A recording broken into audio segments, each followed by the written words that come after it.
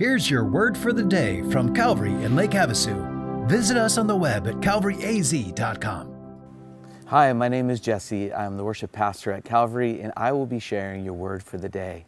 Today we are in Psalm 95, and it speaks of how God is worthy of our humble worship and our obedient worship.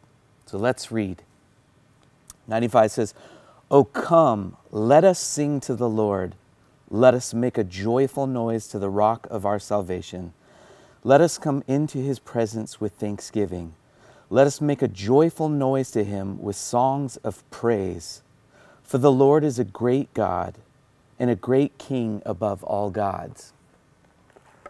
The first thing the psalmist mentions is honoring God with song and doing so in community. Did you notice that it says, "Let us sing to the Lord"? Singing is not only the way to give honor and worship to God, but it's one of the essential ways that we can worship him.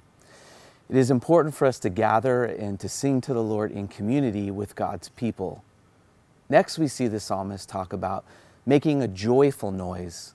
Our worship should express a heart of thanksgiving to our God, who has done so much for us. Let us shout joyfully to him with songs and praise. When we are praising God, he is in our presence and we are in his presence. It is a connection between God and his people in worship. Let's continue to read. Again, it says, "For the Lord is a great God and a great King above all gods. In his hand are the depths of the earth. The heights of the mountains are his also. The sea is his, for he made it, and his hands formed the dry land." This is why we worship God. For he is the creator of all things. We can see his great creations all around us, including the stars and space. We should desire a sense of awe when we come into his presence and deeply regard Yahweh as the great God and the King above all.